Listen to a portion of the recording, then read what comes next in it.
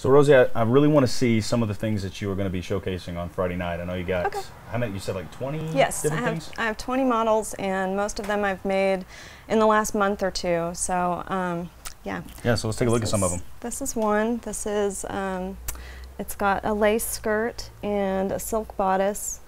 It's got this fun lace-up back and these really awesome rhinestone embellished shoulders with fringe.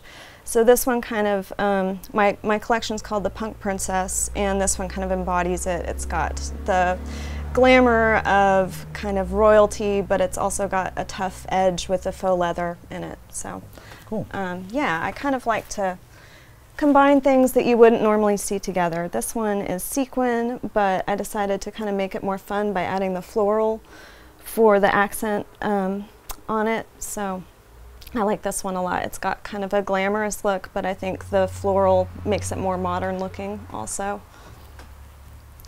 I would comment, but I know nothing. So just gonna let you do all the talking on this part. Okay.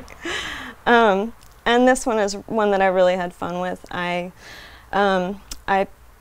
made this on my dress form, and basically I just embellished the heck out of it and just added silk flowers that I've hand dyed the silk. I hand sewed all the sequins. I added some texture by cutting some little holes in the silk here, and ruffles and sequins. So this one's really fun. I really love this one. So just like this, like how long would something like this actually take for you to go through? That one, it's hard to put hours on it, but I would say like 2 or 3 days of work. 2 or 3 days of work. So yeah, it's something like 20 hours maybe in one like this. Yeah, okay. And that's not including, you know, dyeing the fabric and some of the other little things that I do, you know, when I'm not actually sewing. So. Yeah. And now, from my understanding, you also have a finale dress as yes. well, which yeah. I guess we've got showcased right here. Yeah, this is the finale dress that I've been working on, and I'm hand sewing all of these silk flowers, which I dyed the silk myself.